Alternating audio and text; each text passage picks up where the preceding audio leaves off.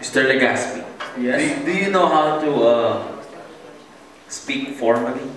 Um, Sometimes it depends. Depends on the situation. Yes, yes. Now they always say congratulations.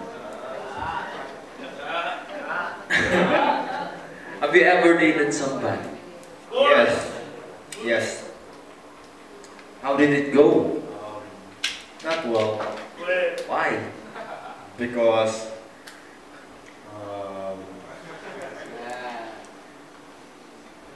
um, I choked. You choked Yes. on a chicken bone. Not to call our next speaker about dating debaters. Maybe call Mr. Mendoza. Woo! Make some Yeah! Magaling!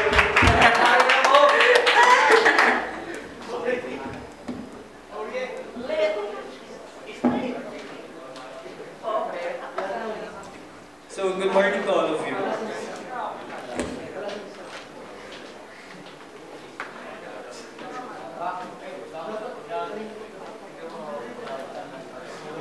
So, this is my topic, and that's my name. So, Officer Money. In case you're lazy to read, I'll read it for you. So, dating and debating, why debaters are good daters. So, who here believes that he or she is a debater? So, raise your right hand. Don't be shy. Come on. Di naman ako nanganguya. So, I actually believe that each and every one of us here are debaters. Do you guys agree? Agree ba kayo? So, first, let's go to the definition of the word debater. So, according to Oxford dictionaries, the word debater pertains to a person who argues in a formal manner, argues about the subject, especially in a formal manner. So, let's kind of forget that formal manner part first. We all know that not everyone in here debates in a formal manner, right? But part B, we are all debaters. Some of you may tend to remain silent, either because you just don't care anymore, or you just understand the fact that the other person will never understand. But still, trust me, in the back of our minds, we like to argue. Even when it comes to our parents, we argue sometimes, or maybe a lot. But some of us has just really mastered the art of having a poker face. So given the fact that each of us have different opinions and beliefs, and actually want to prove that what we believe in is right, actually makes us a debater. Some of you may not believe me and argue that, no, not all of us are debaters. But the point is, we love to argue. And even Khaled agrees with me. So, we have a guest for today. So, we have a guest for today. So, ayun, so he agrees with me. And Si Carly. si Khaled. So, sino papalagay Khaled? Taas kami. Ako hindi. So, ayun, kung may papalag, usap kayo mamaya sa labas. So, ayun, do you agree with me? I do agree. I agree. Can you sing for us for a second? I can sing because I have a talent for you. Okay, sige. So, thank you. So, ayun yung guest natin. So, ayun, si Kali.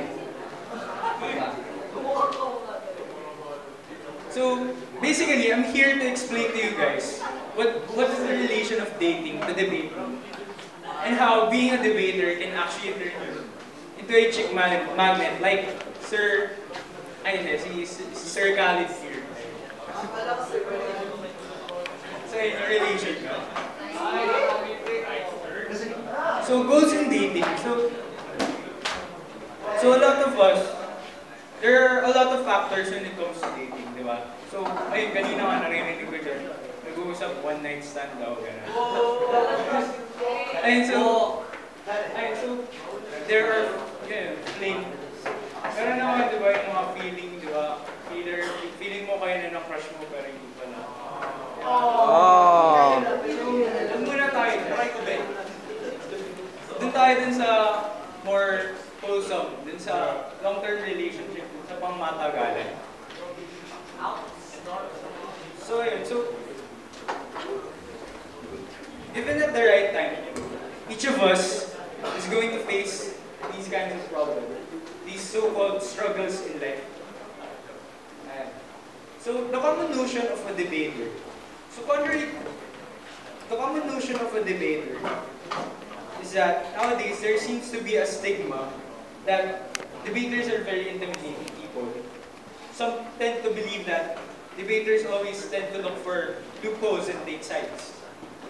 It seems as if debaters are beginning to be stereotyped as arrogant people due to them knowing a lot of things and actually strongly expressing to what they believe.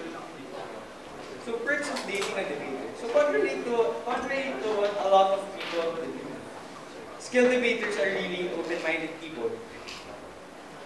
Being a full-fledged debater doesn't really mean that you're a troublemaker and that you like to find things to argue about.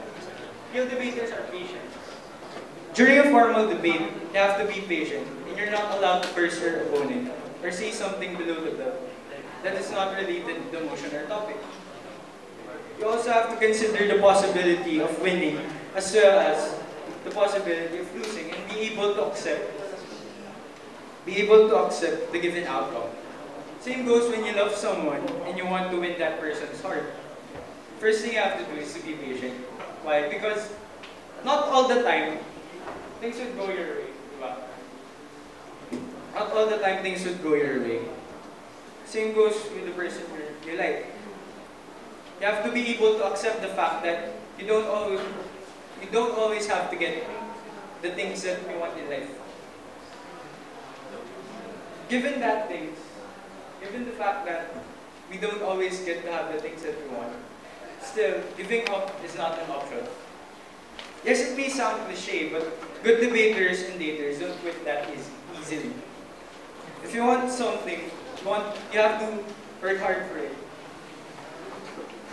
You have to give it your best and love the process, despite the given outcome. Whether the outcome would be to win or to lose, you have to learn to accept these things and use it as a fuel to be driven and motivated as a person. Another thing is, debaters know how to listen and understand.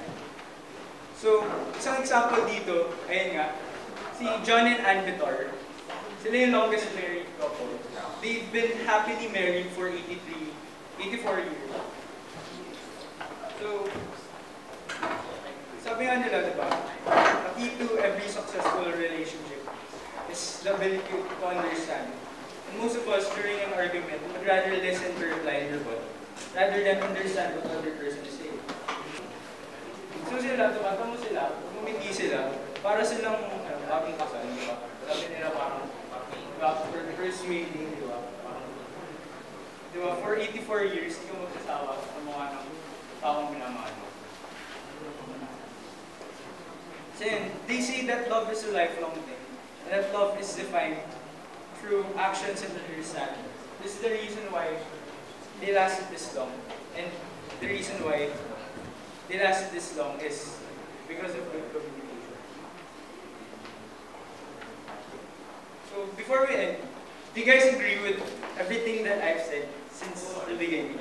Can you please raise your hand for those who agree? Sige na, taas nyo na. Grade ko ito. Taas nyo na. So yun. So huwag yung bababa muna. So the thing is, debaters are good communicators, good listeners, fast learners, idealistic, open-minded, patient and understanding. And with this, they can also be good partners in life. So now, I'm no full-fledged debater, barely athlete and underdog. I'm not even 5% of a good dater. Since I've never dated anyone in my entire 15 years of life. Yet here you are raising your hands. Okay, so I think the lesson for all of us is that we should never judge someone with just the little details that we know about them, and just because of how society dictates or perceives that certain someone or a certain group. As debaters and activists can be somehow intimidating, but I strongly believe that the world really needs to get to know them more. Before we end, I just want to say that never be afraid to date a debater or anyone for that matter. Because trust me when I say this, debaters are really one of a kind. Thank you.